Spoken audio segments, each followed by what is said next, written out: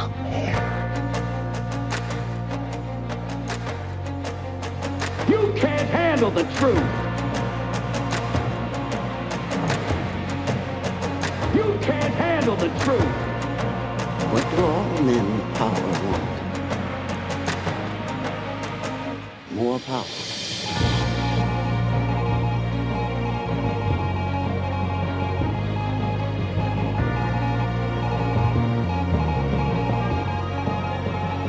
More power. And now, broadcasting live from deep within the borders of occupied liberal territory known as California, Luca Zanna with Love, Guns, and Freedom. All systems go. Don't tread on us. We're not afraid. You work for us. We're not your slaves. Don't tread on us. You cross the line. Soon you will pay.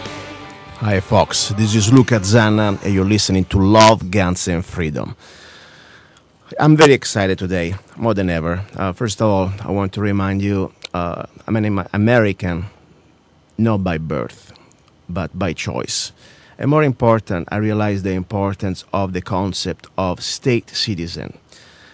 I am an Arizona citizen, and I'm proud to be that.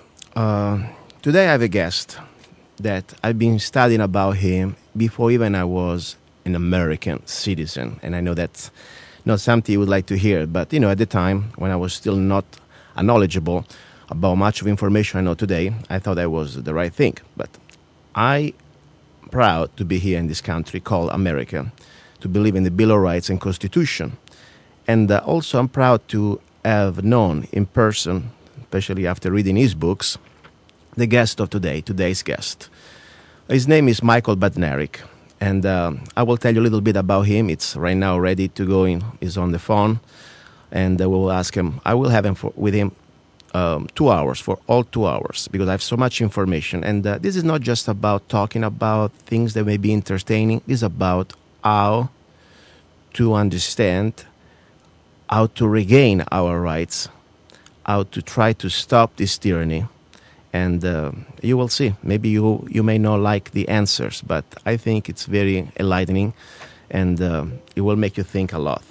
So, now, before we start with the guest, I would like to just remind our sponsors, because differently from the government, we do not steal from you. We do not come with a gun pointed at your face, but we ask. We believe in free market, and we really appreciate your support.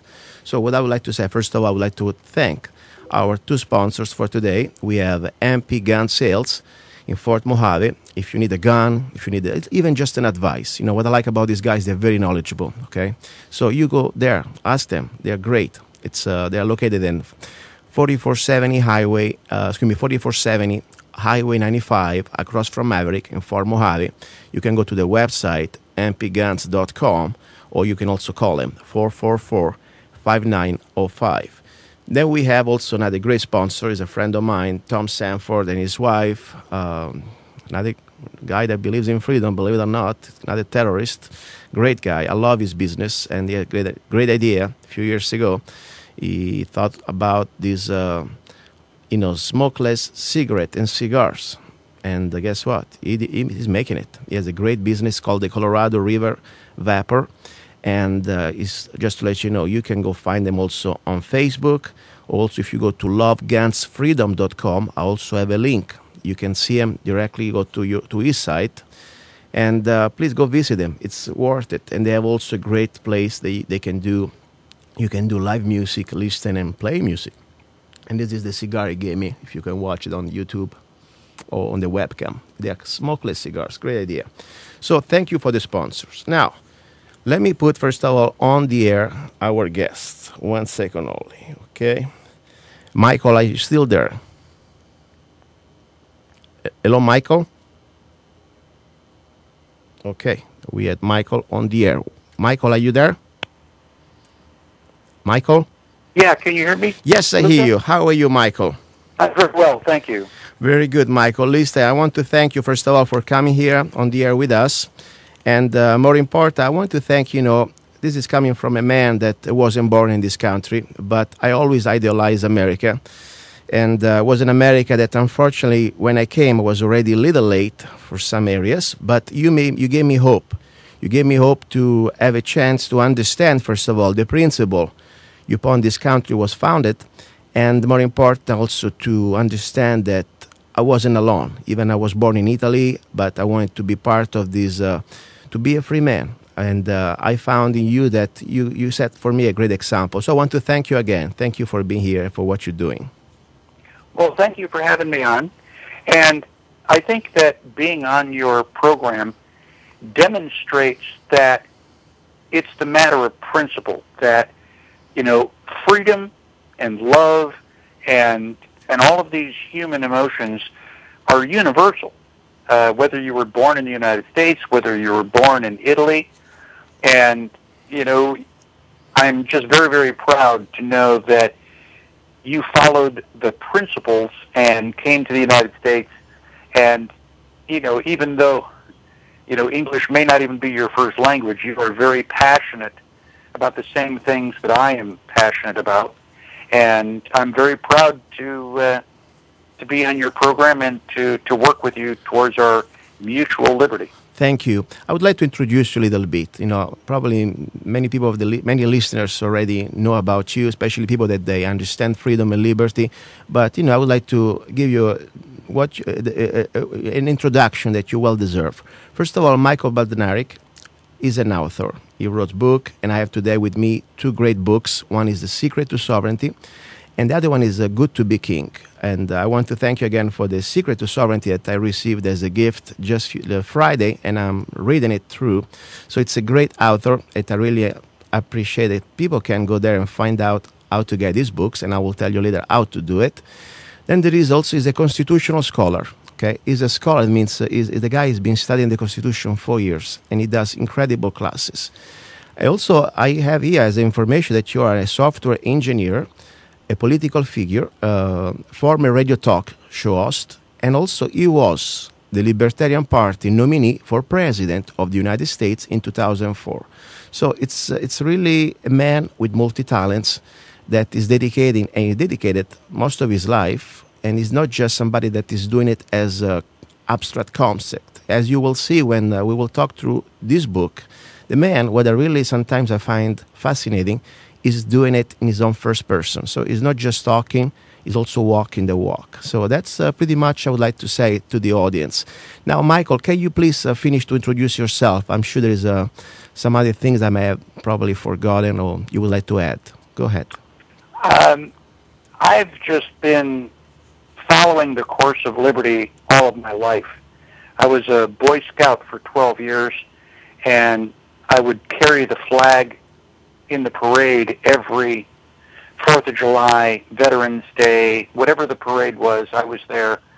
And I remember being so proud that I was an American, that I was able to carry the flag. And then unfortunately, as I grew older, I began to realize that my government was not the beacon of liberty. They were not good people. And I was very, very disappointed. I started to study the IRS, the 16th Amendment, the Bill of Rights, the Constitution, and I very quickly came to the realization that most of what my government does is unconstitutional. And that's disturbing. I mean, it really shook me to my core. And I was convinced at the beginning that could not possibly be true. That, I must have missed something in the translation, that somewhere there was a document that would explain it and make everything better. And as I continued to study, I became more and more convinced that literally most of what my government does is unconstitutional. And I find that unconscionable, totally unacceptable, and I have dedicated myself to restoring a constitutional republic, at least here in the United States, so that people can do the work that they want to do. They could live peacefully with their neighbors without government intrusion into their lives. And that, once again, if we are able to set a good enough example, that spirit of freedom can be transmitted around the world. And I do not mean that the United States should actively be exporting democracy. We've got our military in over 130 countries around the world, and most of the people in the United States think that we're doing such a good job. We're bringing freedom and peace to so many other countries, when that's not true at all. Exactly. We are intervening in their government. We're, meddling with their economy. Politically, we are poking these people in the eye with a sharp stick. And then we're surprised when other countries are not happy with the United States. Exactly, Michael. And, unfortunately, I think it's part of this, whatever we're doing now, whatever it's happening, it's been planned a long time ago. And part of that was that completely brainwashing the masses at different level, and more important, exactly almost separating them from the to know the truth about the Constitution. And it's not just about a little booklet that, they put somewhere on the desk. Unfortunately, it must be lived and must be understood. And only then people must decide if they want to, whatever they see now, they agree with that. And that means at that point, they don't support the Constitution. At that point, we have it clear. Otherwise, all the people that they're going around today and they think that the Constitution is our law of the land, and then they realize that everything the government is doing is completely opposite of that. They need to first learn this document. That's why one thing I found about you was, before even I was a citizen, it was around 2004, I was trying to do some learning about the Constitution because, the government gave me, the federal government, this sort of a little booklet and questions and answers. I found it very stupid and very demeaning. So I wanted to try to learn more on my own. And I stumbled on one of your videos, okay? It was about the constitutional class that, by the way, you have also on your website, constitutionpreservation.org. After I watched just the first hour of your first part of your seminar that you do around the world, around America, I say, oh my God, how much we're not being told, how much we're not being, almost, of course, it's our responsibility to learn, but at the same time you realize how much different is what they're trying to tell us we should learn. So that's the problem. Sometimes, as you say, we cannot defend our rights if we don't know that we have rights, correct?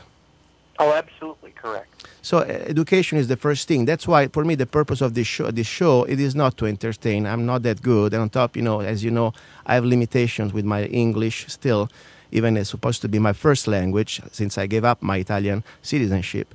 But I realized that my only goal here is try to reach my fellow Americans, my fellow humans that believe in freedom, and to try to share as much information as I can. Now I have a bigger audience through the radio, because the point is what we have at stake here, it is not just an abstract concept of freedom. This is happening right now in our lives. Right now it's really accelerating, and we can see that all the things that you have been telling the last 20 years, 30 years, and some other people before you, there were things that were going to happen. Now they're happening.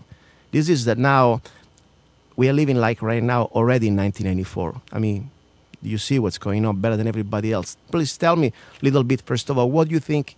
I know what you answer, but I would like to remind to the audience, what is the function of the government, Michael Badnarik?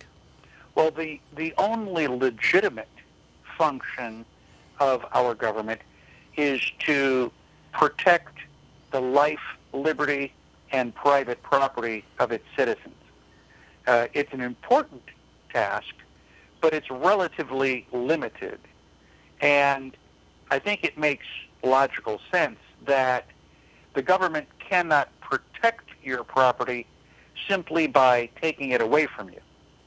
And most people have little or no idea what the Constitution says, and what I try to do in the first few minutes of my class is to just rattle their cage, to convince them or allow them to convince themselves that they don't know what the Constitution says.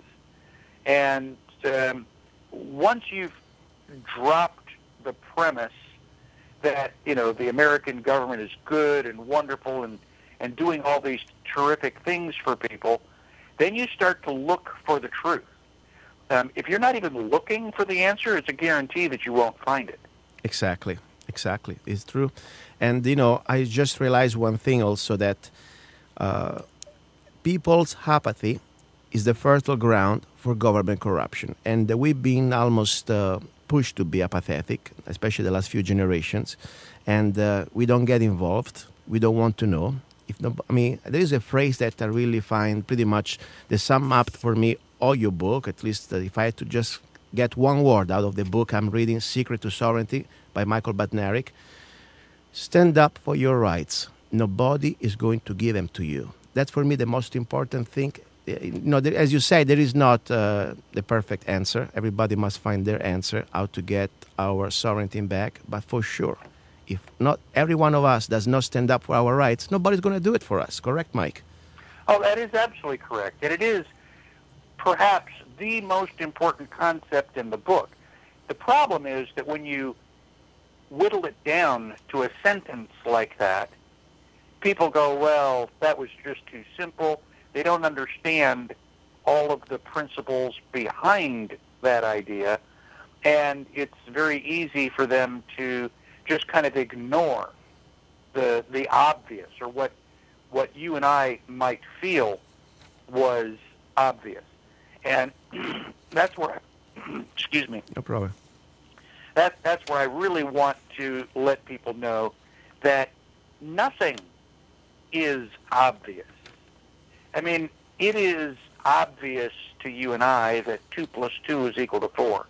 That's a cliche already. But if I have a 2-year-old who walks into the room and I hold out a handful of pennies, is it obvious to the 2-year-old that 2 plus 2 is equal to 4? No, a 2-year-old actually has to count. They have to hold out their finger and point to the pennies one at a time. They have to figure it out because it's not obvious. And a lot of the principles that most of us kind of take for granted are not obvious. And we take we develop a conclusion, and we focus on the conclusion rather than the principles that underlie that conclusion. Exactly. I've been researching a little bit about your phrases. You have a lot of interesting phrases that you wrote in the course of the years, and I tried to elaborate questions after reading some of your phrases. I have one phrase that you can confirm if it's yours, of course, let me know. You said, communities don't have rights. Only individuals in the community have rights. Is that your phrase, first of all? It is my phrase. Perfect. And the question is, because sometimes, as you said, 2-year-old kid, you must tell them before they can elaborate. We need to remind people the difference between a right and a privilege. And I like so much the way you do it in your first hour of your seminar that you can find online at your website, constitutionpreservation.org. Can you please remind us what is the difference between a right and a privilege? Well, quite simply, a right is something that you can do without anybody else's permission. If I ask your audience, or if I tell your audience that they are not allowed to think about a black cat, that during our program, anyone caught, thinking about a black cat is required to turn off the radio. Well, that's a ludicrous statement. It's impossible for either you and I to enforce that idea, and people can think whatever they want. The opposite of a right is a privilege. A privilege is something that someone of a higher authority allows you to do. You get a driver's license, you get a concealed carry permit. These are indications that the government is allowing you to do something. Well, okay, if a license demonstrates permission, my question to your audience is then, if you have a marriage license, Mm-hmm.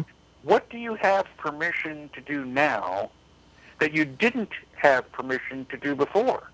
I agree completely. You know, who gave you that permission, and where did they obtain the authority to give you permission in the first place? Exactly. And I really, after I started, you made me think a lot, and I like that because at the beginning it shocked me a little bit. I was not even a citizen. Then when I started to understand the concept, privilege, right, ownership, freedom, and then I said, wait a second, I am here on my own property, or what's supposed to be my property. And just to let you know, guys, I know you're calling. Please, for the second hours, we will accept calls. If you can just hold it, okay? And I would like first to go through so much information. Anyway, so when I learned about the idea of property, and more important, permit, if it's really mine, I shouldn't ask permission to anybody. And especially when, there is no reason for, to infringe anybody else's rights. For example, let's say I'm living on 40 acres, okay? And there is nobody around me, and nobody can be in danger of my buildings, or if I want to do some sort of, let's say, unpermitted building, it's my head, my money, the house is paid, the land is paid. Why should I ask for a permit? I mean, I've been trying to talk about this concept to supervisors in our county, and some of them, philosophically, they understand, but now we need to start to go more than understanding. I think we should get it back the way it's supposed to be. What do you think about this property right permit crap that we've been brainwashed all these years? Well, I dislike the idea of the government giving me permission for anything. Mm-hmm. I'm an adult, and I am currently living with my parents, taking care of them, as they need help in their older years. But I don't ask them for permission. I mean, I love my parents, but they don't tell me what I can or cannot do. If I won't let my parents tell me what to do, why would I allow the government to tell me what to do? Exactly. And this is, I read your book, at least I'm reading through your book because I would like to really read it carefully. I'm going through. There's so many other aspects of your life more than just building permit. Now everything is a permit, driver license and concealed carry permit. And I mean, I think almost everything we are doing, they want a permit. I know one thing that really was made me think a lot when you explained the 14th Amendment, and exactly what happened according to your, constitutional scholar opinion. Why is so important and so dangerous this 14th Amendment to us as a citizen of these United States of America? Well, this is going to shock some of your readers. They're going to find it difficult to accept with a brief explanation. However, we the people ordain and establish the Constitution. We the people invented Congress. If we the people invented Congress, then who works for who? Mm-hmm. Well, I think the obvious answer, or at least the answer that it's easy to come to, is that the government works for us. There is a maxim of law that predates the Magna Carta. The Magna Carta was signed in 1215. Mm-hmm. And that maxim of law is that the creator always has more power than the created. So if I build a house, that's wonderful, but I also have the ability to take that house down if I realize later that the house was blocking my view, or that the house was structured, whatever my reason. So if we, the people, invented Congress, because the people were here long before Congress existed, Congress is a concept of our imagination. We dreamed it up, and we said, okay, there is going to be a Congress. So if we invent Congress, then they work for us, not the other way around. In 1868, shortly after the War of Northern Aggression, the Congress basically came up with the 14th Amendment. Mm-hmm. And within the 14th Amendment, Congress invented a legal status called United States citizen. So if Congress invents a United States citizen, then who has more power, Congress or a United States citizen? Exactly. Well, based on our logic, if Congress has invented this United States citizen status, then Congress has more power. And the 14th Amendment says so explicitly. It says all those born or naturalized in the United States and subject to its jurisdiction. If you are subject to something, Mm-hmm. then you are subordinate to it. You are obligated to follow all of those rules. And I will tell you and your audience right now, I am not subject to Congress. I understand. Congress does not get to tell me what I can say or where I can say it. Congress does not get to determine whether or not I carry a gun to defend myself. Congress does not get to tell me anything. They work for me. I completely agree with you. The problem is that many times, especially now with what I'm really fearing for this country, that is all being planned a long time ago, and they try to brainwash the masses. They have a big media instrument of mass destruction and distraction. It's called television. And, of course, the school system is a re-education public school, I call it. They try to create a new class of drones, of people that are semi-humans, because they don't really understand what's going on. And I'm not trying to be offensive, it's the reality. I mean, we look now at some type of humanity off the streets. They don't even know who is the president. They don't even know how to tie their shoes. I mean, seriously, and these people can't vote. And since they've been brainwashing us, or at least the last 4 presidents, that we are a democracy, and the most dangerous word I think our founding fathers ever wanted to touch, never be mentioned in our Constitution and Bill of Rights and, of course, Declaration of Independence. Now they can use the force of the mob or the majority to try, and I repeat the word try because I like your explanation. You can vote all you want when you want to come and get my guns. Still, somebody needs to come and get it from me, and I completely support that philosophy. So I would like to remind, because it's something that we know, most of the audience knows the difference, but we are trying to reach people that maybe they still try to think a little bit. Michael Badnarik, please, can you explain in your own words the difference between a republic, constitutional republic, and a democracy, and why democracy is so dangerous to freedom? Well, in a democracy, you can vote on anything. If I decide that red is my favorite color, and, well, gosh, I think that your living room should be painted red. We can take a vote. We can have all of your listening audience call in or send us an email, and we can take a vote.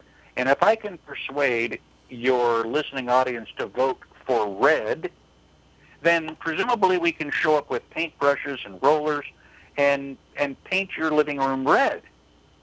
Well, that might be a nice sequence of events, but it's completely without legitimacy because it is your house, you own the property, and therefore only your vote counts. You get to paint your living room whatever color you want it to be. The rest of us have no vested interest in the color of your living room. So when we talk about democracy, we talk about majority wins.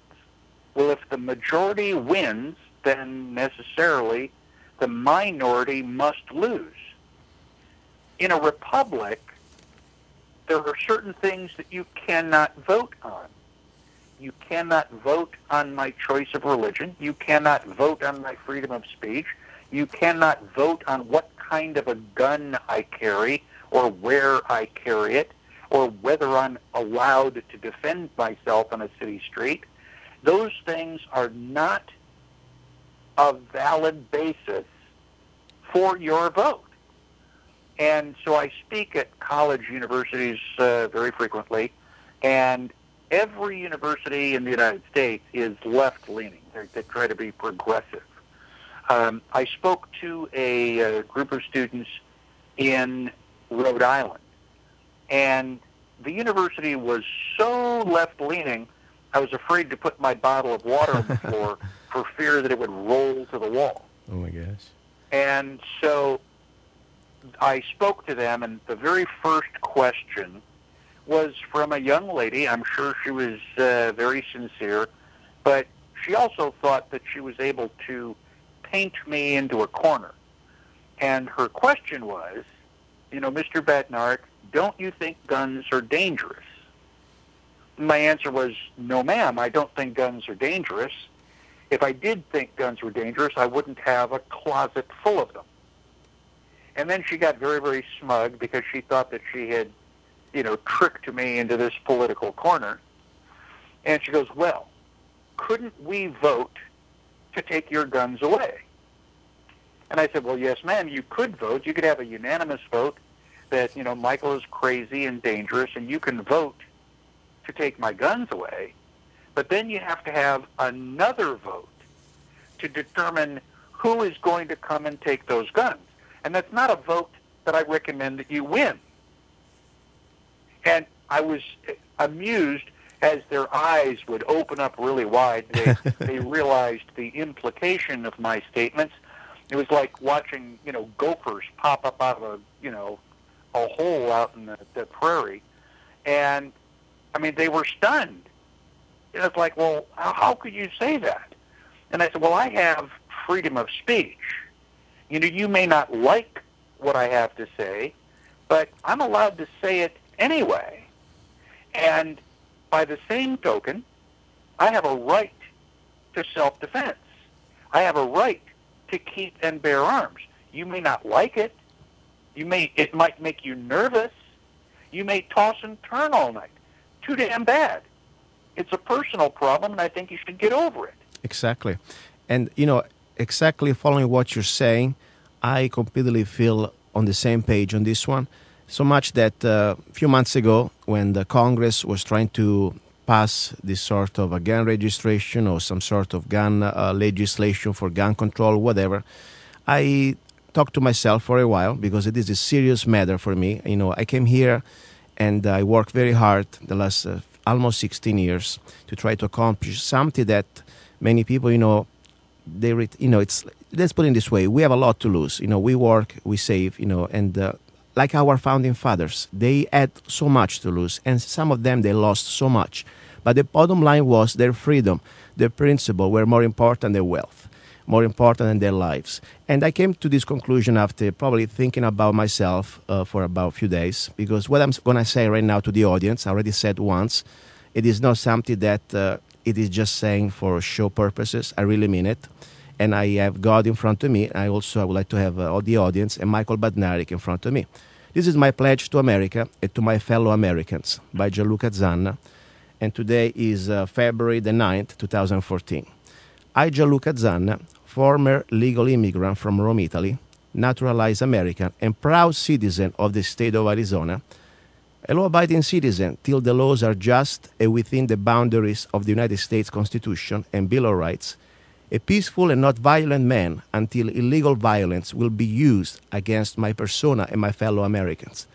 I stand in front of God as my witness. I pledge my life, my wealth, and my honor that I will never comply to any gun confiscation. I will never surrender any of my guns, rifles, or weapons guaranteed by the Second Amendment of the United States Constitution and by the Arizona Constitution to any federal, state, local, or foreign agency that will try to enforce any unconstitutional, illegal act with the purpose to deny me of my God-given right of self-defense for my persona and my liberty. I'm aware of the risk I may incur for my life because of this decision.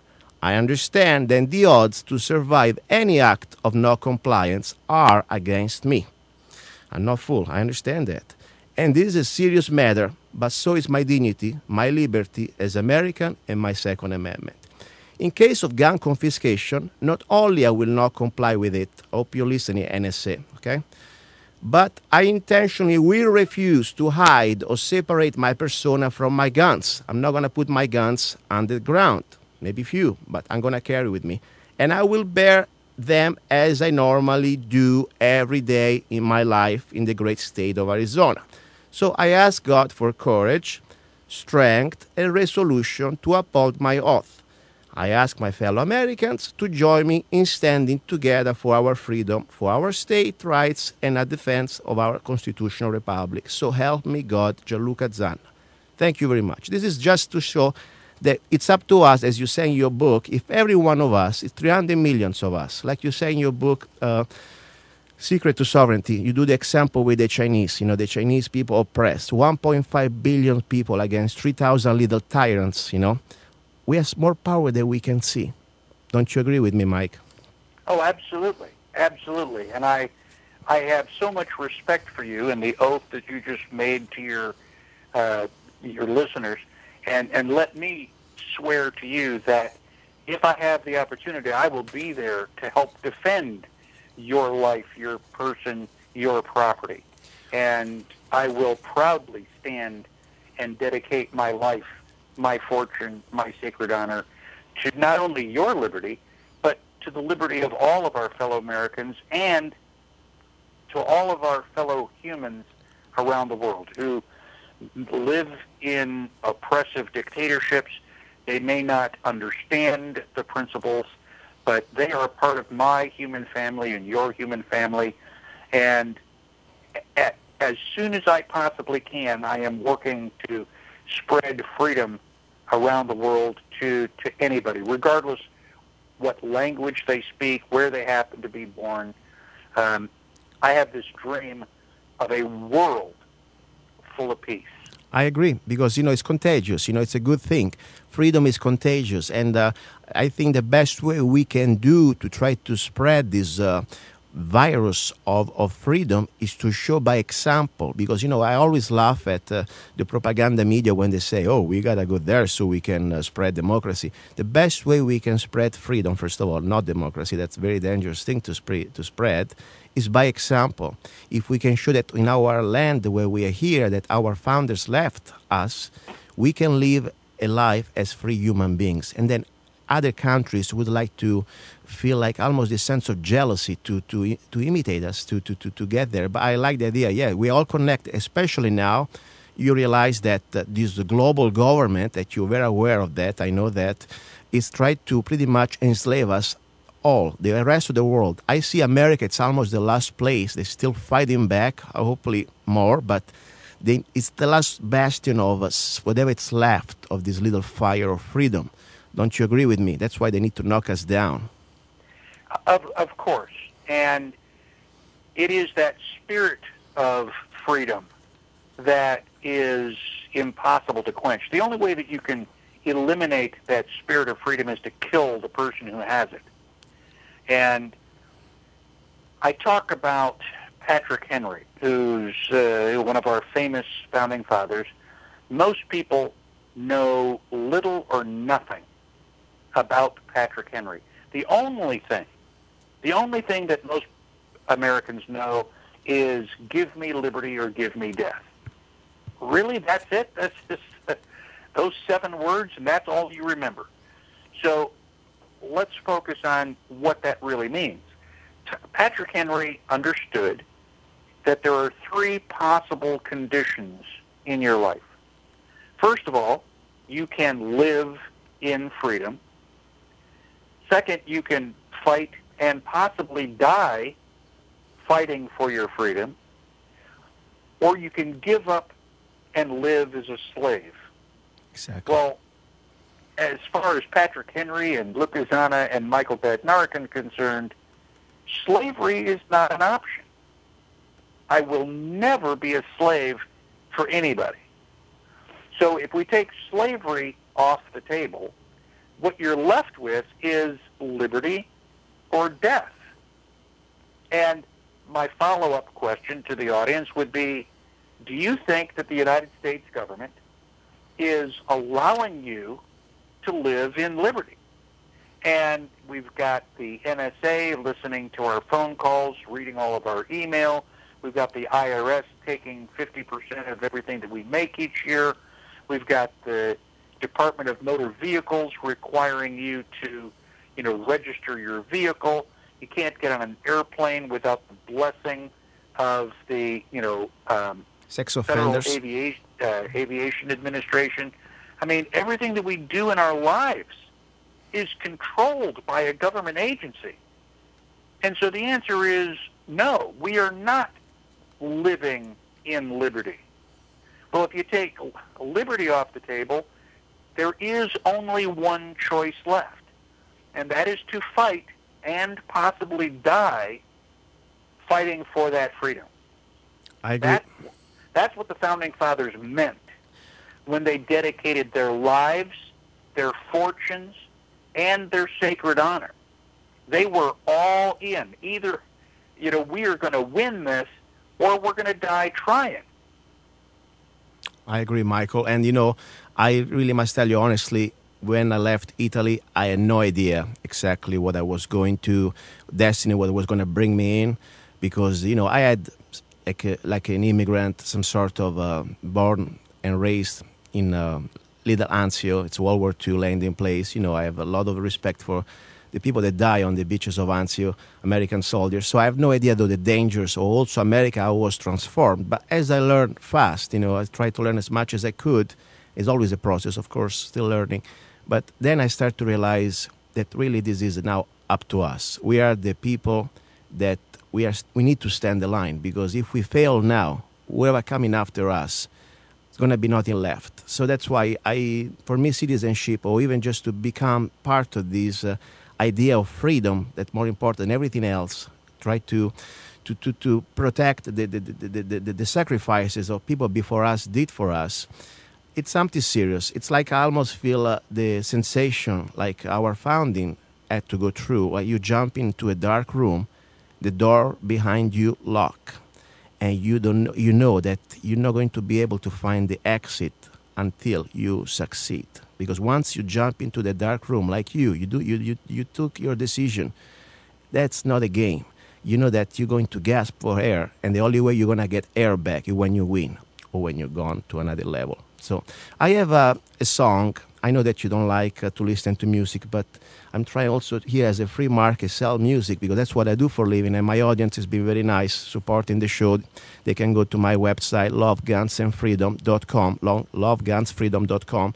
I have a new CD that is called Love, Guns, and Freedom, and it is a track number 2.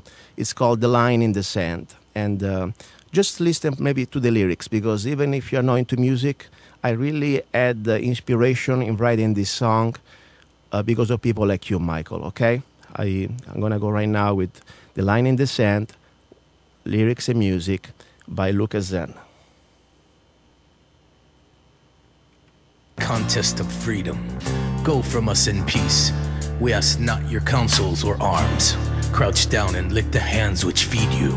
May your chains sit lightly upon you, and may posterity forget that you were our countrymen.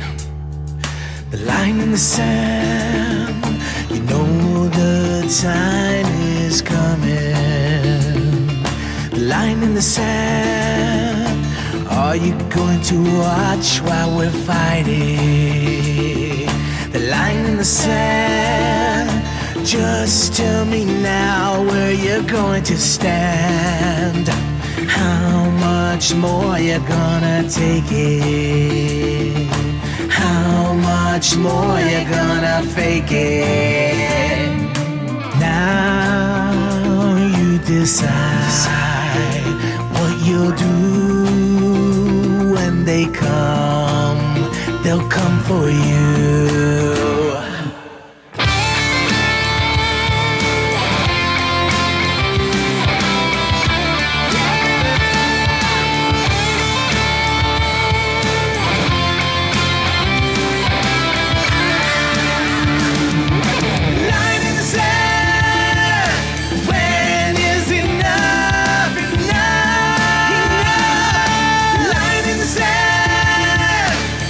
You see things I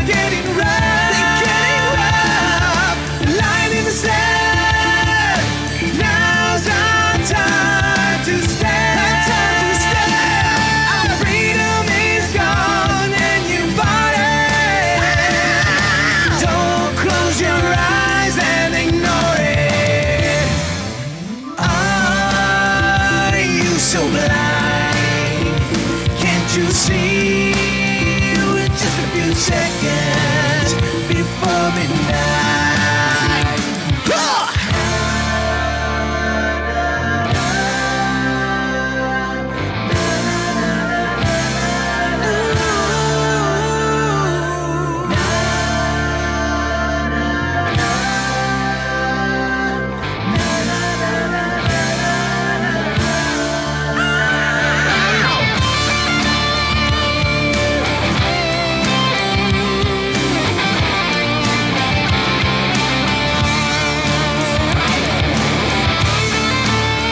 That was The Line in the Sand, lyrics and music by Luca Zanna. Michael, are you still there? I'm here. And thank you for listening, Michael. And we are here.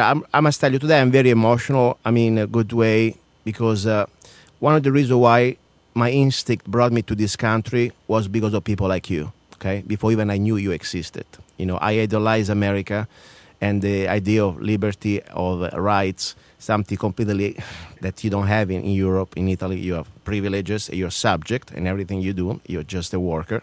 So, and finally, when I found you and other people like you, I found my fellow men, I found my fellow brothers and sisters that we believe in this idea that is real. It's not just an idea of be free man, or at least trying to be free. So I really appreciate to be here with me. I'm really excited about it. Thank you again. Well, again, I am honored to be here with you. I appreciate so much the fact that you are passionate about these ideals. And even though you and I were born thousands of miles apart, we are brothers. I agree. And I'm very sincere about my willingness to help you if the government ever comes to try to violate your rights. And that's what we should do, understand from each other, because I'm trying to talk with my fellow neighbors, you know, and I always, we've been trained to just be isolated, to just look at ourselves, be selfish, because something happening to somebody else, must be a good reason. It's not me. Just shut up, look down. And that's the way the enforcers, that's the way the tyrants work. There is a video that I would like everybody should watch. It's on YouTube. It's about the water buffaloes and the 5 or 6 little lions. Did you ever watch that, Michael? Oh, I have seen that. That's very good. It's very powerful. It says it all. You see thousands of powerful water buffaloes minding their business, eating, drinking at the river. And then you see, you know, the tyrants, or at least the people that would like to abuse somebody else, in this case, the lions. By the way, they're much more respectful than governments. At least lions, they have a purpose to exist. They're doing the lion's job. Governments, they're just parasite, in my opinion, at least most of it. But regardless, the idea is that 5, 6 little lions, they jump on the small, little, weak water buffalo that is pretty much by himself defenseless. For a moment, the big pack of water buffaloes, they got afraid and they run. Guess what? Better than humans. Then they realize their number, their power, and they cannot leave behind a fellow buffalo. It's like almost a cartoon. I couldn't believe it. You start to see the big pack of 1,000 buffaloes understanding the power that they have, and they completely liberate, free the poor little buffalo that was almost going to become lunch or dinner for the lions.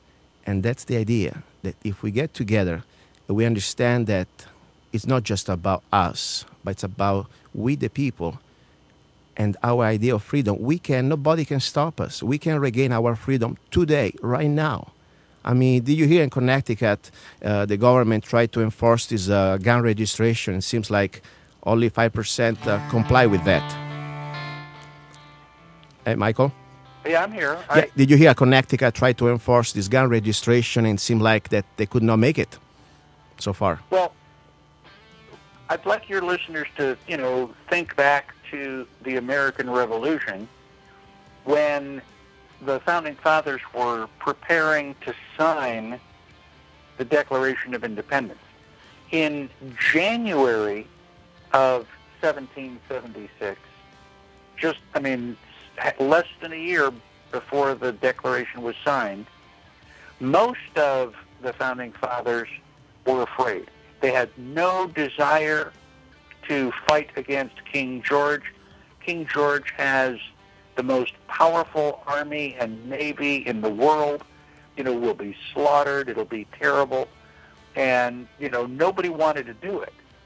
Well, within 6 months, for some reason or other, the founding fathers found the courage to stand up against the tyrant, and even though the British Army was better trained, it was far larger than the Continental Army, the founding fathers and the Americans, the colonists, we won. We established our freedom because of that innate spirit, that solid belief, that unwillingness to give up. Michael, I'm going to keep you for the second hour. Please hold your thought, okay? I'll be here. Thank you. Okay, stay tuned. Love, Guns, and Freedom with Luca Zanna and Michael Badnarik on K-Talks 1340 AM. Don't go away. Much more coming.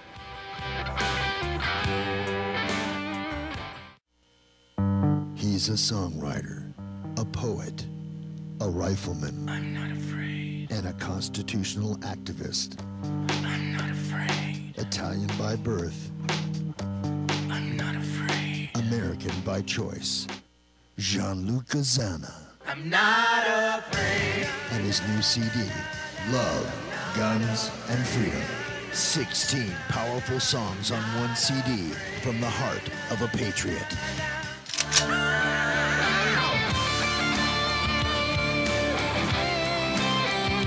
For download or to order the CD, go to www.lovegunsfreedom.com. That's www.lovegunsfreedom.com. Lyrics for your mind, music for your heart. Gianluca Zanna's new CD, Love, Guns, and Freedom. You're listening to KTOX 1340 AM, Needles, California. Visit NP Gunsmith and Sales at 4470 Highway 95, Suite 13 at Camp Mojave Road in Fort Mojave. If you're looking for a special gun, accessory, or shooter's gift, NP Gun Sales blows the competition out of the water. Automatics, revolvers, ammo, archery supplies, knives, and valuable advice from our knowledgeable weapons masters make NP Gunsmith and Sales the shooter's paradise. Stop by or call us at 928-444-5905. This portion of Love, Guns, and Freedom is brought to you by Colorado River Vapor. The best place for a smoking alternative is Colorado River Vapor in Fort Mojave. Vapor is all the rage, and Colorado River Vapor has it all covered. They have a learning center for one-on-one instruction, and they'll customize a kit for your individual needs. There are over 180 flavors of e-juice to choose from in any nicotine level. There are 2 e-juice bars where you can try your flavors before you purchase. Colorado River Vapor has a wide variety of all the latest vapor accessories. Come in and meet our professional staff and enjoy the relaxing atmosphere and conversation. Ditch the tar and trash the ash and catch the wave and vape at Colorado River Vapor, located at 4400 South Highway 95 in Fort Mojave.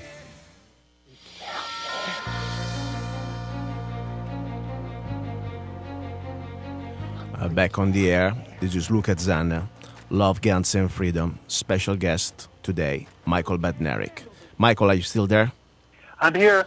Listen, the more I read your book, the more I think this is revolutionary. As much, I like simple things because sometimes we all think, we want to find the most difficult solution.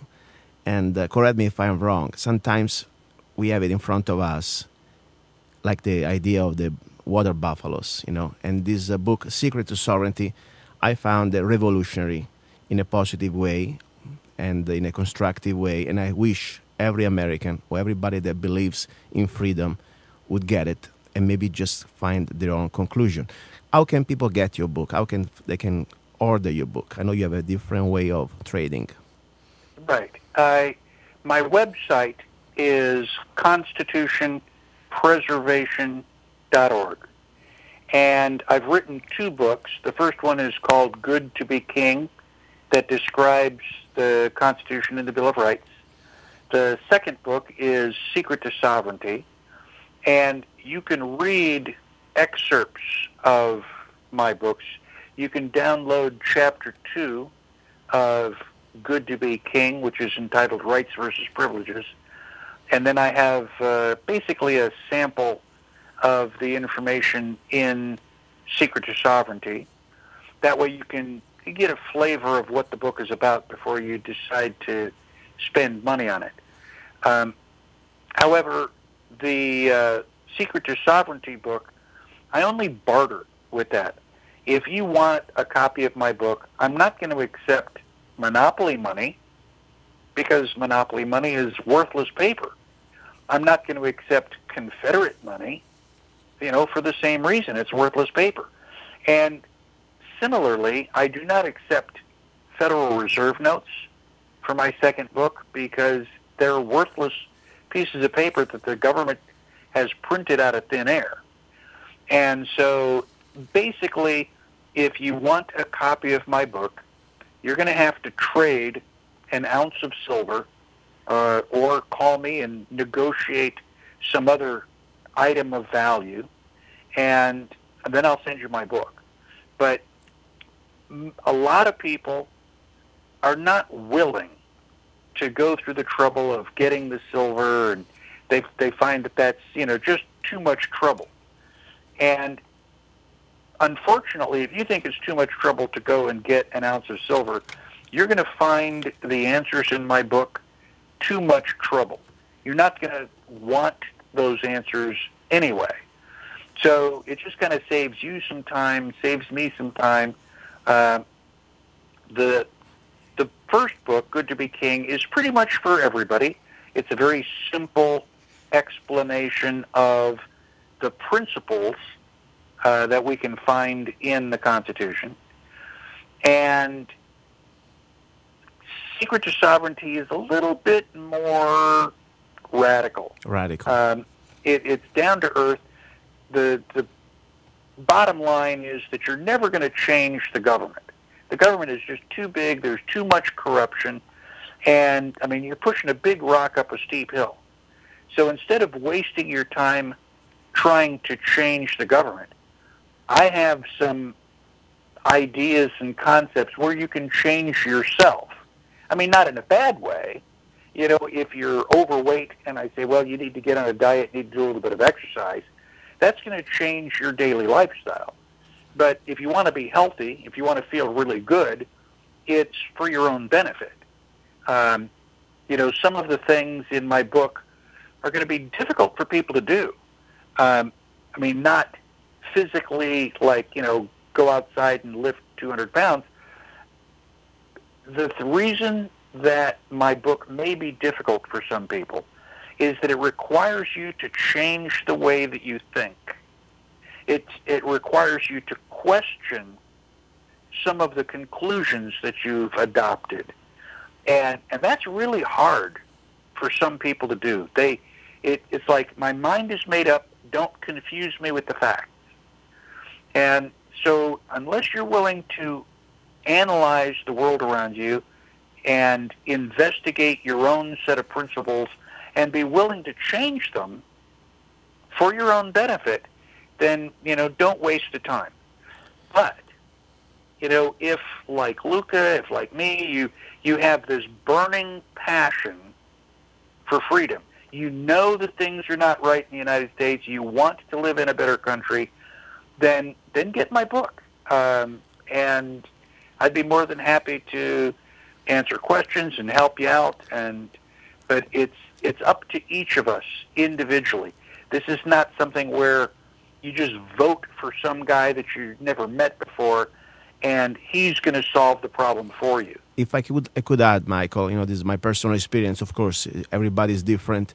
My experience with Michael's book, first of all, I was able to buy on Amazon Good to Be King long time ago, and it really helped me out a lot to learn, to understand better and deeper the Constitution and Bill of Rights. It was, as you say, if you don't know your rights, you have no rights. So that, I think, it would be the first step, really, to have Good to Be King. And then at the same time, it's complementary. Secret to Sovereignty is almost like the solution, at least your personal solution that every one of us must find out, nobody else. And I really thank you for the beautiful dedication you put in the book. to Gianluca, sovereignty is a gift that you give yourself. I mean, that's very profound. It's pretty much the essence of the book. It's here. If we cannot change the world unless we change the way we look at the world, the way we interact with the world. If we're going always to be a train or to act like victims, like sheep, like cows, like cattle, how can we pretend that we have rights? The moment that this is for me the way it worked out, when a few years ago I started to have the enlightenment to say, hey, I don't care what you do to me, I am free. And the point is, the moment that we say no, and we automatically, even just a civil disobedience, I'm not trying to say here to get violent, to do anything bad. Just say, no, this is wrong. I have rights. I'm not going to submit to you. Let me see. Somebody's calling. Let's see. Caller, are you on the air? Yes. Who is calling there? Where are you? My name is Greg. I live in Rittman, Ohio. Nice to meet you, Greg. How did you find about the show? Michael sent me an email. Oh, great. Thank you. Thank you very much for listening. Have any question for Michael or for any of us? Yeah, for Michael. Basically, it's actually a statement. Let's put it this way. We don't have... we need to change the concept of rights. We don't have a Bill of Rights in the Constitution. This is something that the Congress is supposed to swear an oath to. Our rights come from God. They don't come from the Constitution, and we have to change that mindset. If we think that our rights come from the Constitution, that means that sooner or later, like what they're trying to do now with having a constitutional convention, that's going to all change. But if our rights come from God, you can't change that. That's inherent upon every human being.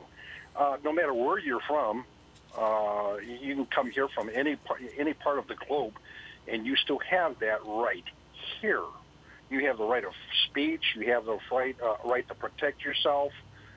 And our government is putting it into our mind that we have rights guaranteed by the Constitution, but if that Constitution disappears, where do our rights go? Right out the window. But if we understand that they come from God, they can't take nothing away from us, and we have to protect them like that. The other point is that we need to start to sit back and remember that we have to protect each other. We can't sit back and just think about me, myself, and I. Exactly. We have to sit back and think like the Founding Fathers did. We're going to protect each other within our community, within our state. That was the whole concept of the Revolutionary War, is to protect the entire state and this country from a foreign invader, King George. So, thank you, caller. I really appreciate your call. And Michael, Michael, hello, and take care. Thank you very much. Michael, just since the man he brought up this, there is a big talk right now about this Article 5 Constitutional Convention, and what is your position on that? I think that an Article 5 convention opens up the Constitution to massive changes. And the problem with that is that the people who will be doing the changes are not looking out for our best interests. They are planning to subvert the Constitution. Now, I admit that there are things that are in the Constitution that are mistakes. Slavery was protected until 1808. And I think that it's pretty clear to say that slavery is a bad thing. But if we had people who understood the concept of rights and privileges, understood that the only valid purpose of the government was to defend the life, liberty, and private property of the citizens, then an Article 5 convention wouldn't scare me, because I knew we would go in and fix the things that are wrong in the Constitution. But at the moment, with all the corruption in Washington, D.C., all the corruption being foisted upon us by the United Nations, opening up the Constitution to massive changes at a time like this is basically throwing what little protection of our rights we have, just throwing it away. I agree. And also, I would like to remind to the fellow patriots that they're trying to push for this constitutional convention, and they read their book. I know there is a book out there from a famous broadcaster. First of all, guys, I have two logics here I use, okay? Even with my accent, I didn't go to school, I just learned pretty much reading books. Number one, do you see any type of moral statue, human beings like between our statesmen, like Thomas Jefferson, George Washington, even Mr. Adams? I mean, you see the average scumbag that we have in Washington is not worth 2 cents, okay, seriously. And this is not trying to be, besides few exceptions, we really don't have anymore the moral depth of type of politicians that we had in the past among our framers. Even they were imperfect, but we have completely different type of humanity right now, number one. So are we going to entrust this type of new type of statement to rewrite a document that even completely with their flaws, its flaws, still was the best thing human society and civilization had in probably about 5,000 years of history? Number one. Number two, you can write now everything you want.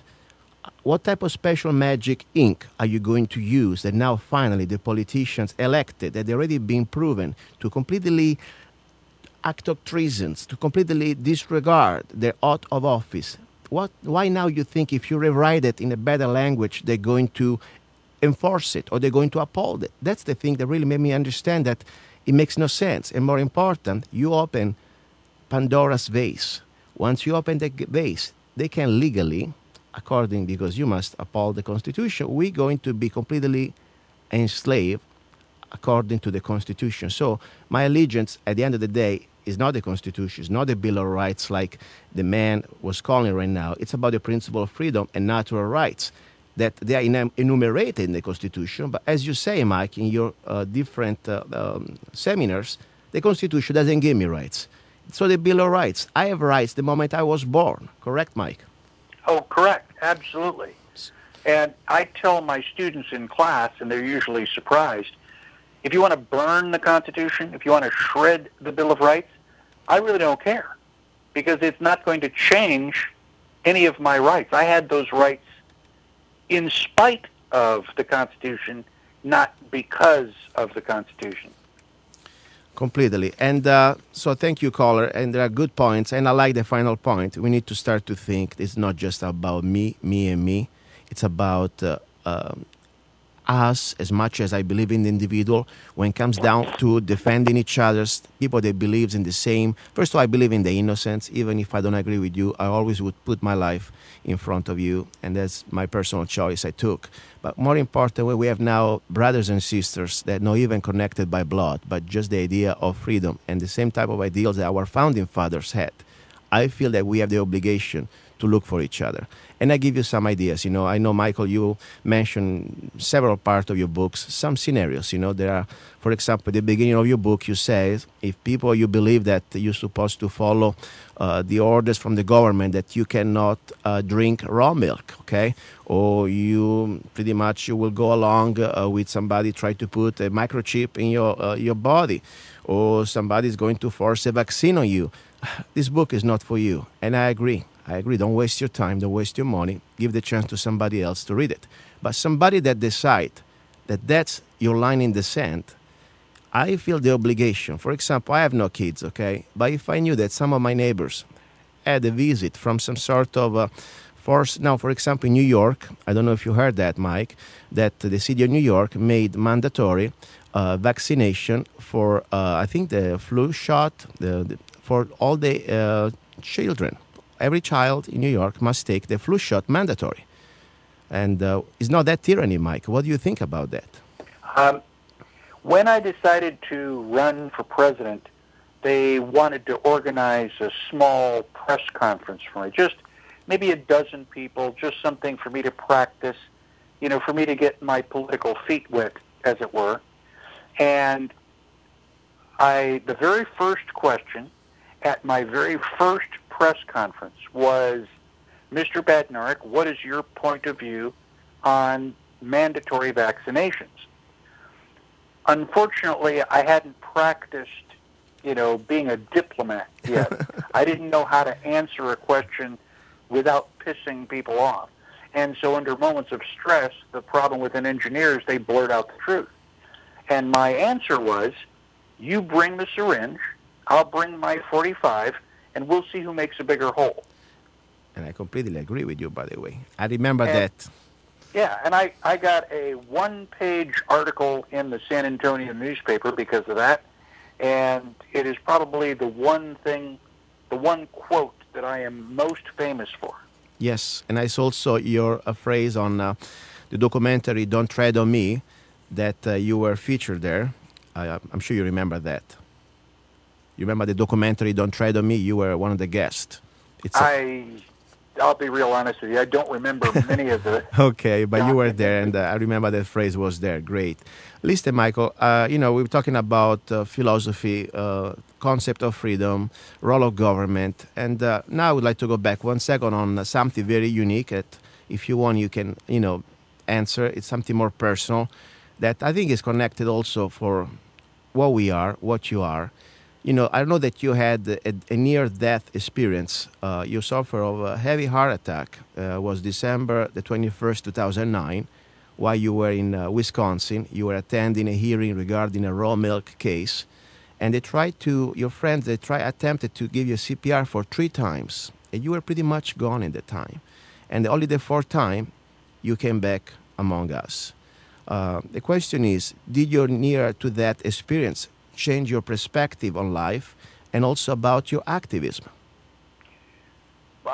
Interestingly enough, no, that experience did not change my perspective on life.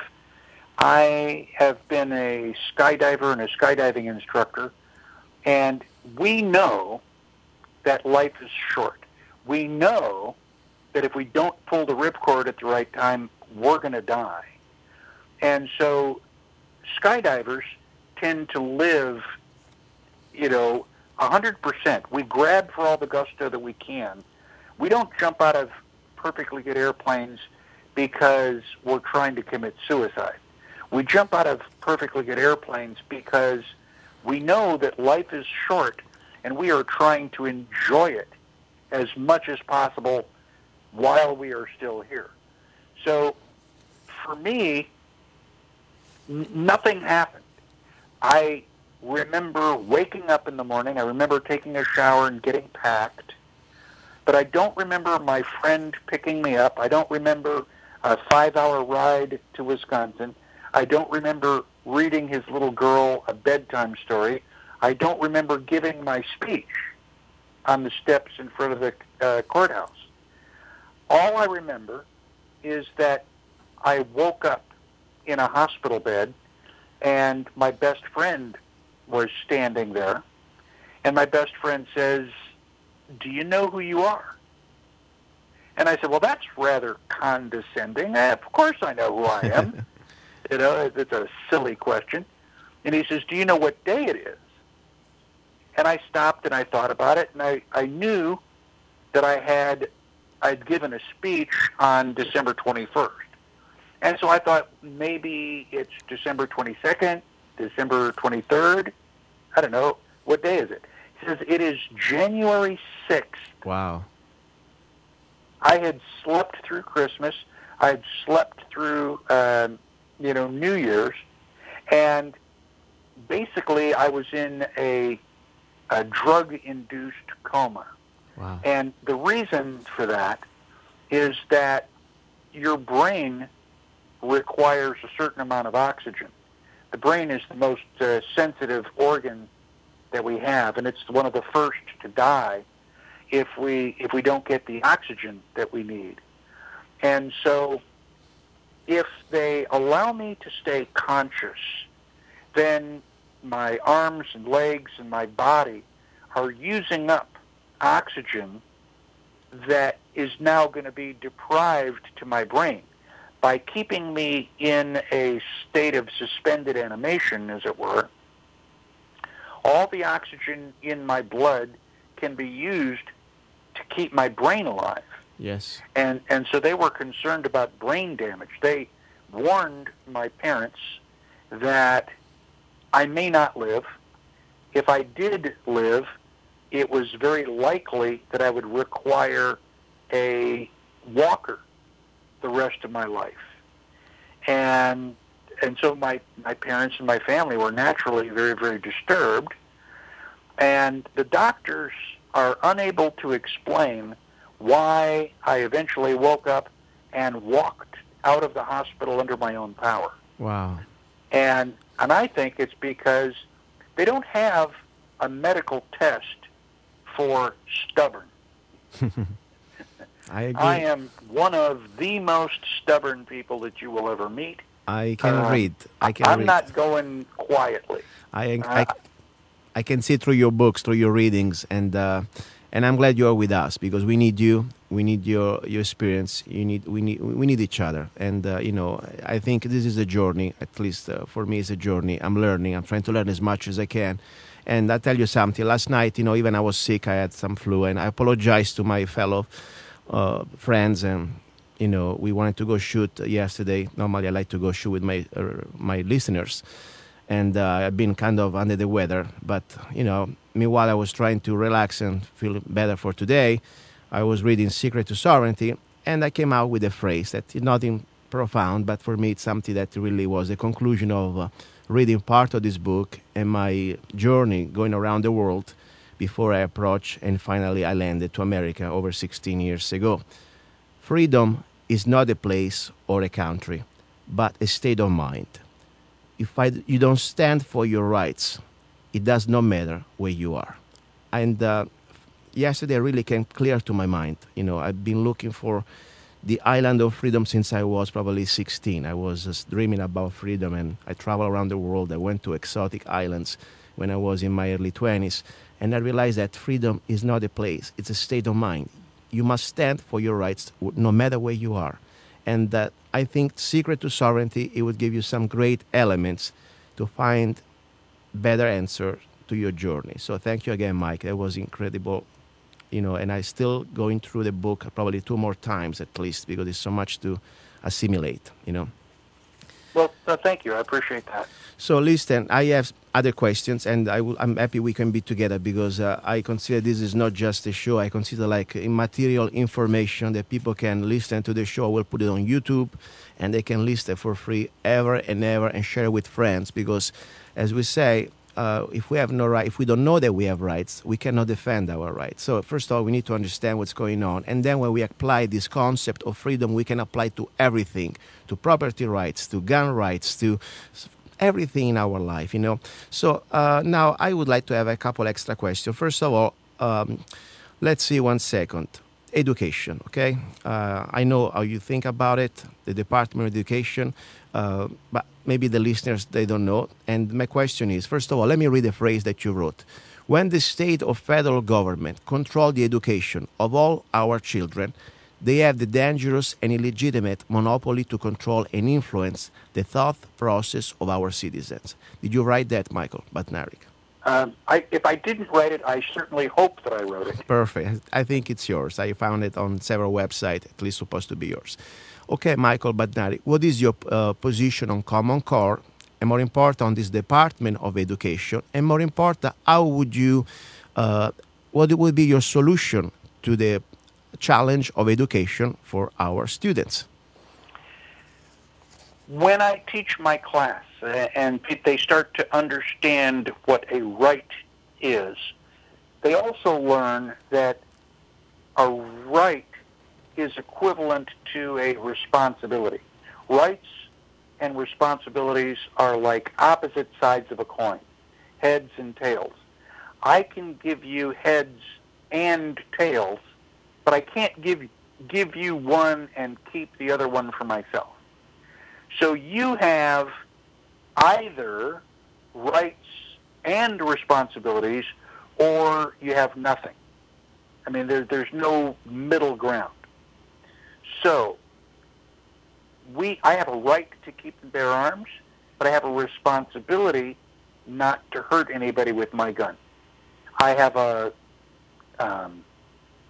right to life, but I have a responsibility to put food down my throat. If I don't eat for a long enough period of time, I'm not going to be alive, and that's nobody's fault but mine. So when I ask people, what is the most important thing in your life? Frequently, they will say, oh, my children. I love my children. They're the most important thing.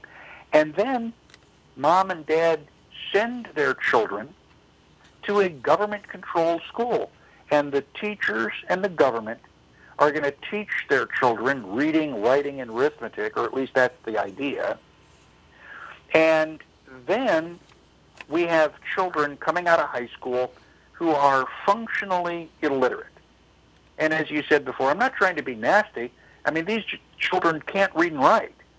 They don't know enough to really operate a paper route. And the parents will have the audacity to complain that, oh my gosh, my children didn't learn the skills and values that I wanted them to learn. And I said, well, why not? And the answer is because you didn't take the responsibility to teach your children. Mom and dad are responsible for feeding the children. Mom and dad are responsible for sheltering and protecting the children. And mom and dad are also responsible for teaching the children all the skills and values they need in order to become functional adults. And if you abdicate that responsibility, you really have no right to complain to the person that you gave the responsibility to. You know, who's responsible for putting food down your throat? You are. Who's responsible for putting shelter over your head? You are. Who's responsible for saving for your retirement? Well, you are. And if you are stupid enough to give all your Social Security money to the government because you think the government is bigger and smarter and stronger than you are, and you have no right to complain when there's no food and there's no Social Security. I don't know anybody who is on Social Security who feels secure. Michael, So, well, don't you think also the state, I mean, before the creation of the Department of Education, how the United States, they had the best education. I remember in your seminar, you state that we had number one education before 1952, I guess. Our students, they were number one in the world. Then the creation of the Department of Education, we are now number 20, 20-something. I mean, we are pretty much coming down to the bottom. Before, who was in charge? Was the state, correct? no, it was the individual parents. Really? Okay. Oh, yeah, the parents are responsible.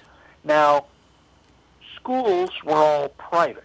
Okay. You know, you'd set up a building, you'd hire the teachers, Okay. and people would send their children to that school because it had a reputation for being a good school. Now, was it a good school because they were allowed to throw paper airplanes in class and laugh and joke and spend all their time at recess? What were the good schools? Well, the good schools were the ones that gave you extra homework. The good schools were the ones that were really, really hard. And, you know, if you were lucky enough to graduate from the hard school, well, then you could brag that you have a diploma from, you know, this prestigious university. It actually meant something. Michael, I would like to ask, try to also be a little bit the devil's advocate here. For example, first of all, when was these property taxes that now we are so used and think that is something normal to pay, most of the money goes to education, supposedly, local school, besides fire department and other things. When was really, I mean, before 1950, we still were paying for property taxes, correct? Yeah, to the best of my knowledge. Yes, so this money was still used partially for public education that, correct me if I'm wrong, was mostly administered at state level, not at federal level, correct? Well, it started out at the state level, yeah. Yes. Okay, so there was some sort of, let's say, between the individual, as you say, homeschooling would be the first solution for me too. And then, of course, at least was confined to a state level but never federal. All this, the federalization started officially to be created after the Department of Education, 1952, I guess, correct? Yeah, something like that. So I'm trying to learn, because this is a point for me. What I like about the shows is not just about telling you or getting the opportunity to know our guests, but it's a good opportunity for me to learn more what's exactly going on here. And for example, one thing I find really, socialist and violence on us. People complain about Obamacare. I well do, but let's think about for a moment. We've been forced to pay for a product that we don't use way before the Obamacare. I mean, I have property, and I have no choice. I have to pay the rent to the king, in this case, the state or the county, property taxes, and part of this money, I am forced to pay this money for a school district that technically I don't use. So I'm already being forced to pay for a product against my consent. So all the people that they're so disgusted about Obamacare, and I completely agree with them, before it didn't happen overnight. This is not the first time. Our property taxes that we are forced to pay, we already forcing to pay for a product that we may not use or need. So that's pretty much the only thing I wanted to remind to people. Michael, you think we're already a communist country? Because I read on your book, you have a Secret to Sovereignty, that you prove that pretty much the Communist Manifesto is live and well in America already. Yes, it is. And again, that's not an answer that many people want to hear. But you have facts. It's not just your opinion. You have facts. Give us 3 facts, the 3 biggest things that people must understand while we're already a communist country. There are 10 planks to the Communist Manifesto. We got the 10 Commandments, we got the 10 Bill of Rights, and they also have the 10 planks to the Communist Manifesto.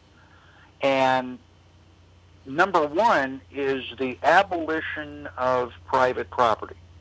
Well, once you understand that all of our rights are directly tied to private property, then you're going to know that, anything that's going to abolish private property is also, by definition, going to, abolish your rights. And so the Constitution and communism are mutually exclusive. You cannot have both of them. You have one or the other. You either have private property or you don't.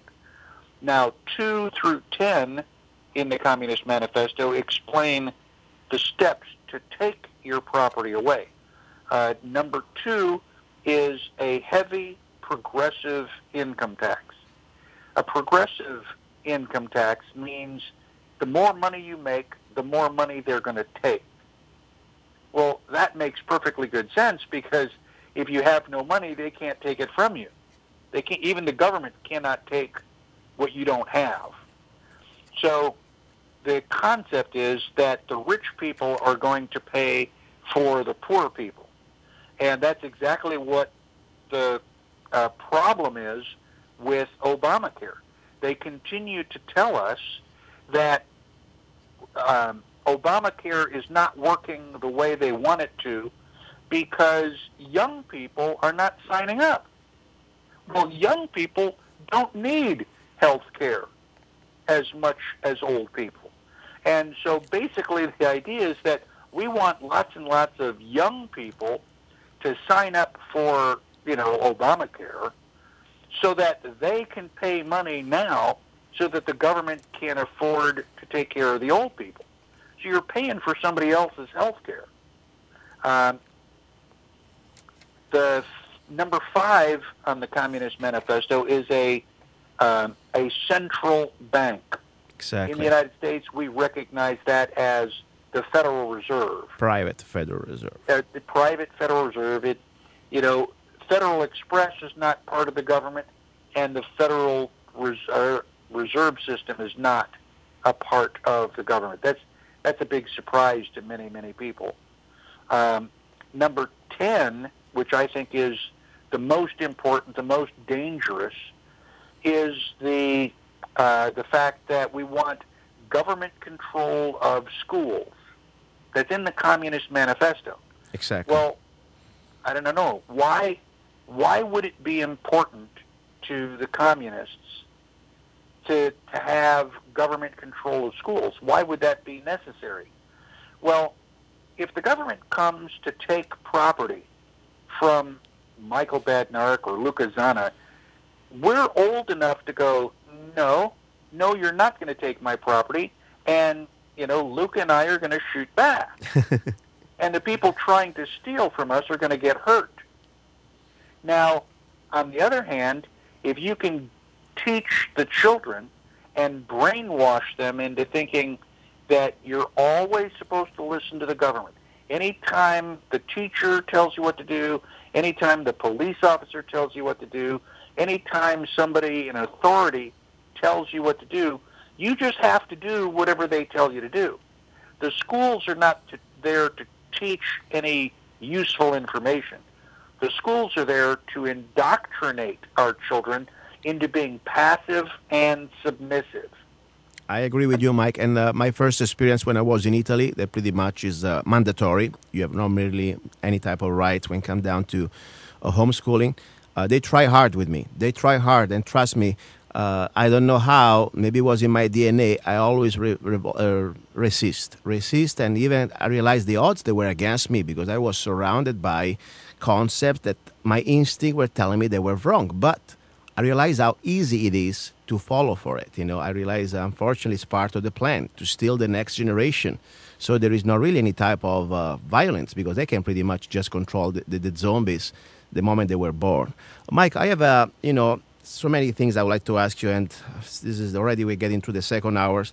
First of all, I have another question about pretty much the solution that I think we already talked a little bit about. It's up to us. And that's why I invite people reading the book, Secret to Sovereignty, because there is a lot of solution. But if we could condense one message for posterity, for the listeners now and the next future. Today is February the 9th, 2014. Michael, if you have one message to leave to our generation of people believe in freedom and America, the idea UPenn was created, please tell me your message, the solution, the Michael Badnarik solution. Don't hurt me, don't take my stuff, or I'll shoot and kill you.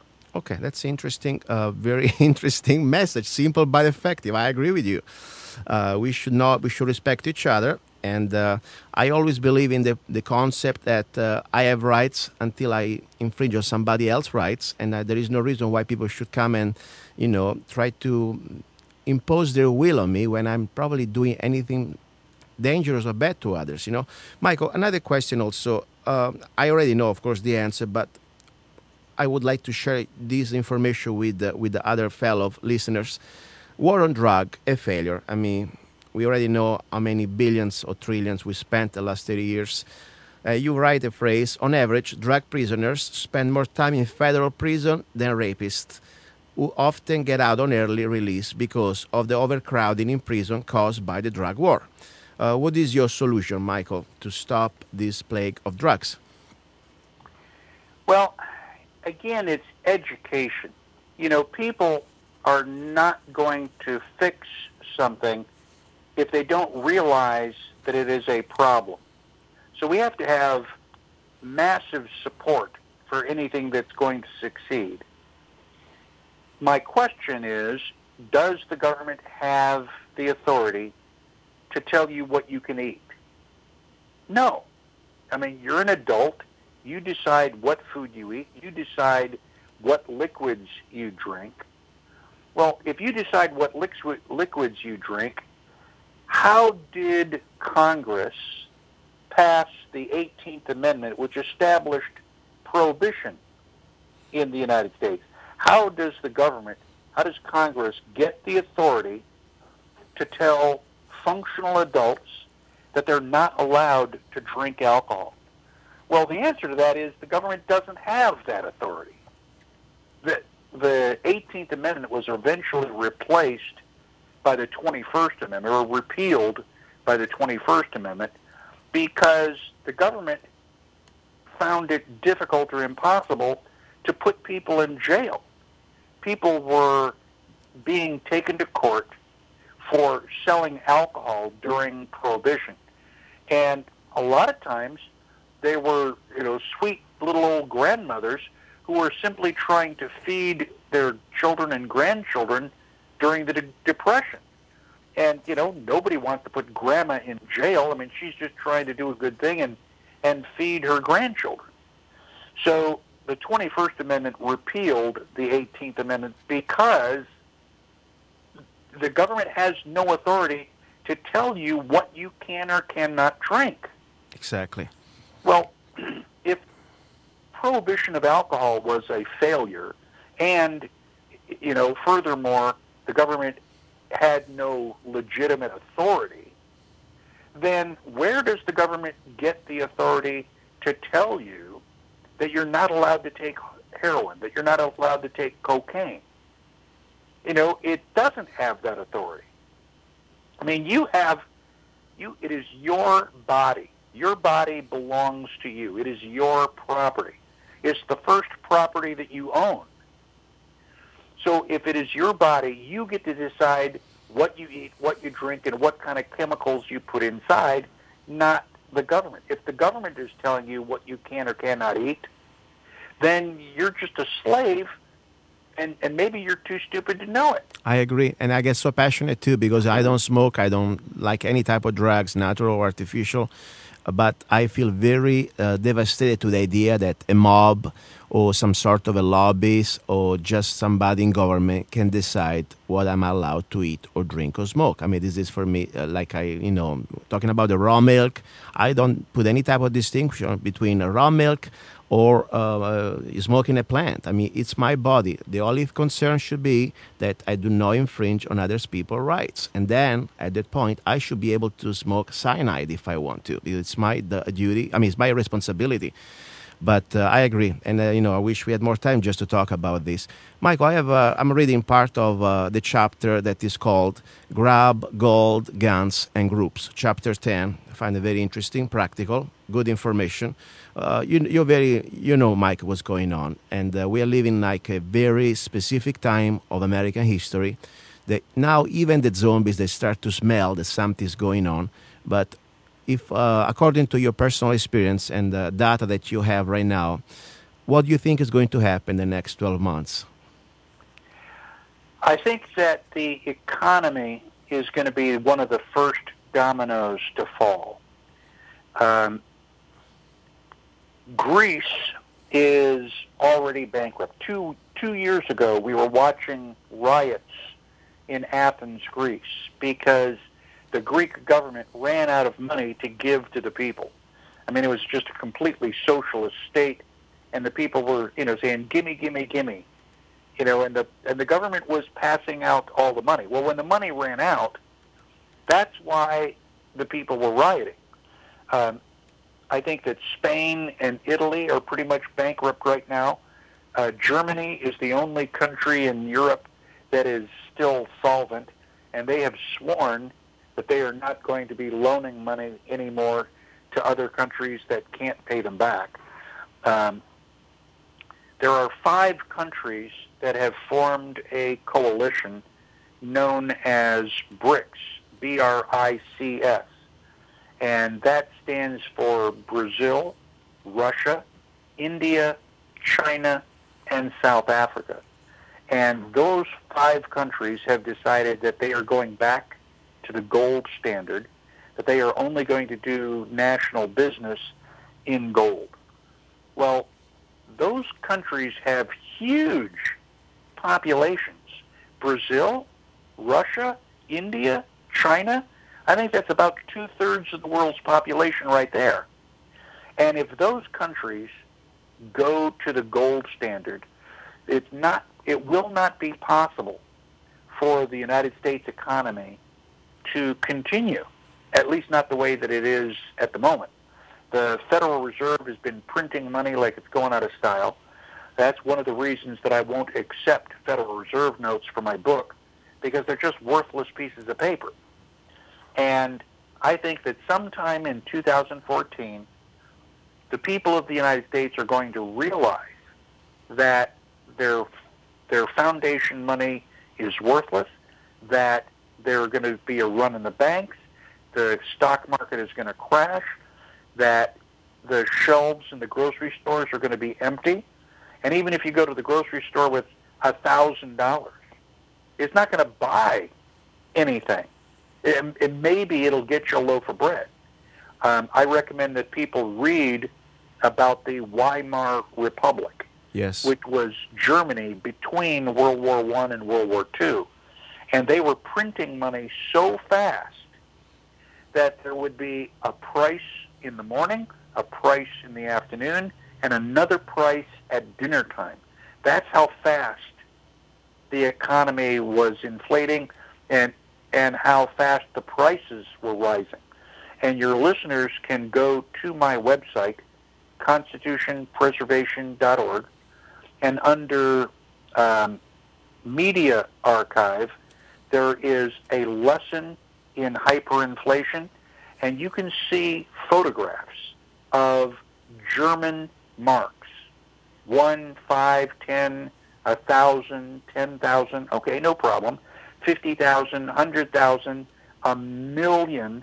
When you get down to the bottom, it's 1 billion marks, 1,000 million marks in one piece of paper. So it's coming. I believe, unfortunately, the data and the charts, if people want to watch themselves, the charts from 1929 before the crash, where we are now, unfortunately, all the elements, the evidence is there.